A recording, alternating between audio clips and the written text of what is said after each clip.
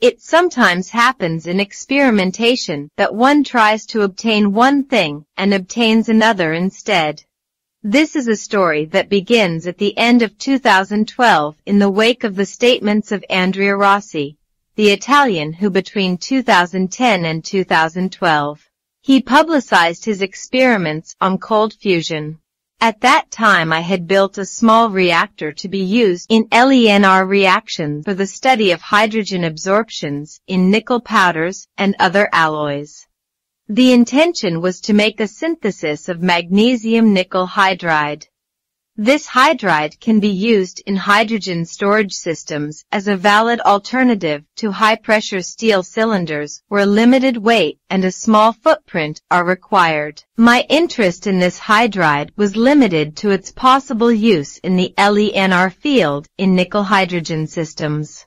On the screen, the appearance of magnesium nickel hydride. I had found an excellent and detailed procedure that allowed us to obtain in a single step in a controlled environment, first the magnesium nickel alloy and then the magnesium nickel hydride, all with hydrogen at a pressure of 10 bar and a temperature of 600 degrees Celsius. Magnesium powders of 100 micrometers and nickel powders of 2 to 7 micrometers are used in a molar ratio of 2 to 1. On the screen, the thermogram of the synthesis. The small reactor I used for medium-high temperature LENR experiments, mainly on Ni powders, was fine for this synthesis. This is the reactor and you can follow the procedure directly on the screen.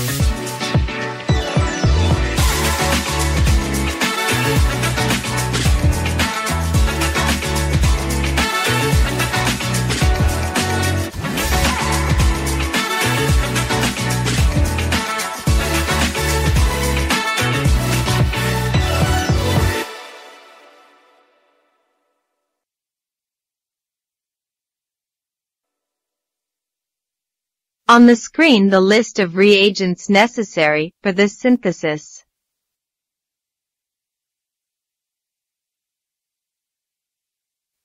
If you found this video interesting, don't forget to leave your like. Thank you for your attention. To the next.